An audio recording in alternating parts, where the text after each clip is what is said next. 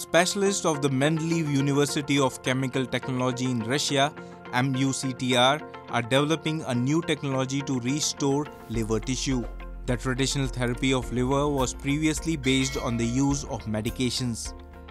Вырабатывается подход, который позволит вне организма выращивать определенную ткань и потом уже в процессе трансплантации обеспечивать сращивание тканей и, соответственно, ускорение процессов регенерации и, самое главное, восстановления функций.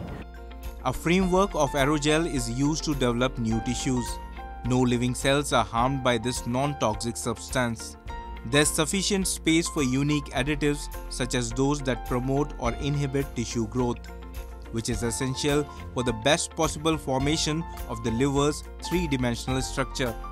В процессе того, как клетки зарастают этот каркас, который мы получили на основе аэрогеля, этот аэрогель постепенно деградирует, не нанося вреда нашему организму, и формируется здоровая ткань.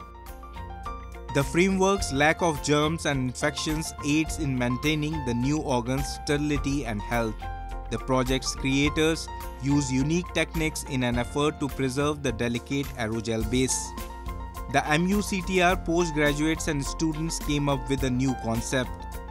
It will likely take several years to implement the research findings. Though many tests remain, the developers are optimistic that this method will eventually be able to repair not only the liver but other organs as well.